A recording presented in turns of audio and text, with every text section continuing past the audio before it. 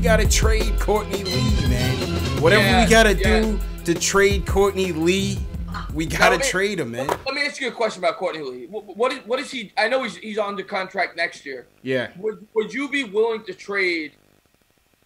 Because let's say we can't trade Courtney Lee without putting another piece in. Would you be willing to trade a piece to get rid of the Lee contract? As long as it's none of the Fizz kids, yes. I don't have any interest. Like if I had to put Trey Burke, I like Trey Burke. If I had to trade Trey Burke to trade Courtney Lee without getting money back, I'd do it. Yeah. If you're talking to something a little bit more risky, like a Dotson. Yeah, that was the name I was gonna bring up. Would you give up a Dotson to get rid of Courtney Lee? Oh no, because like I said, free agency. There's no promises in free agency. You know, that's the gamble that you take with free agency. Think about it when Donnie Walsh was here and he had to clean that house to try to go after LeBron and them. You know, we gave up. We put together some first round picks in those deals to try to get under that salary cap, and it burned us.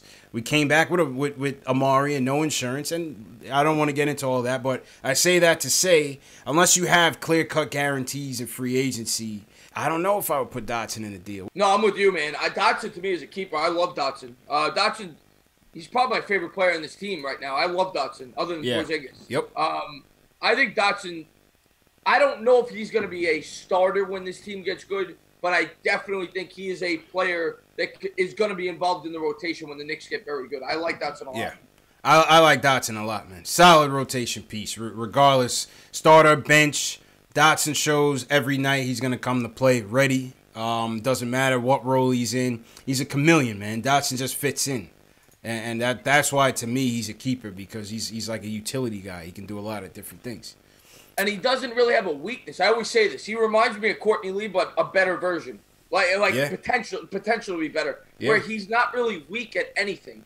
The guy could do everything. He's not great at anything, but he's not bad at anything. He's solid player. He's solid across the board. I like him a lot. Solid player. By the way, the whole Kemba to New York next summer thing, I don't want Kemba.